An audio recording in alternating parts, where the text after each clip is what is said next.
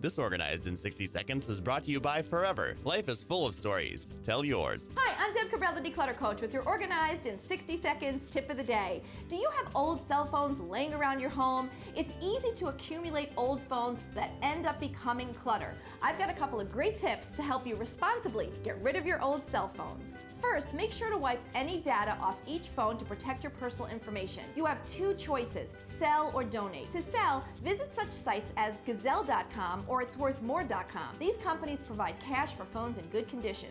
To donate, consider CellPhonesForSoldiers.com or SmartPhoneRecycling.com, who recycle cell phones to support our troops. Well, that's my tip for today. For more tips and information about the products we feature, please visit our website, OrganizedIn60Seconds.com. I'm Deb Cabral, the Declutter Coach, making your life easier, 60 seconds at a time.